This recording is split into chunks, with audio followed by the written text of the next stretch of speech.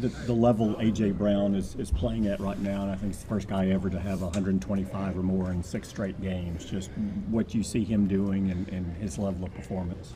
He's on another level right now.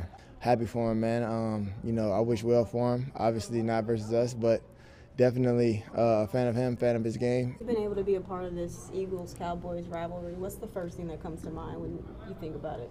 Jalen. Love his game, very familiar with it, and he's a winner. That's my brother, honestly.